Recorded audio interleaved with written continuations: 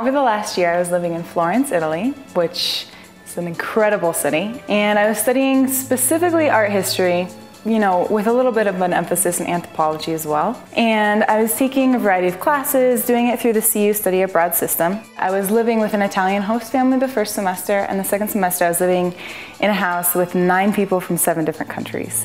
And that was really neat because common language is Italian. We only spoke Italian to each other. Got to know a lot of things about a lot of different places in the world and make these sort of connections. And really solidified my ideas about the Renaissance and wanting to write my undergraduate honors thesis on the Renaissance and kind of make that a big part of my life. For Easter, they set off a cart of fireworks, which is really cool. It's right in front of the Duomo. And it's got like this chain around the bottom that goes off, and then it like works its way up this huge wooden structure.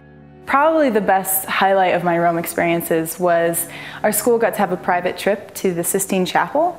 So we had 50 people from our school sign up, and it was 2 hours, just us in the Sistine Chapel, which normally is packed, probably 500 people.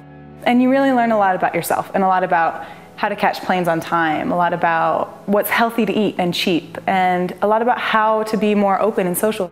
The world is so gigantic, and there's so many things to see that when you're young, you can see all those, draw different bits and pieces from other cultures, from other worlds, other religions, other people, genders, ideas, and really synthesize them and make yourself into a more worldly rounded person. And I think that the best time to study abroad is your junior year, or the beginning of your senior year, because you can come back and bring those experiences into the rest of your education and kind of apply them to your future.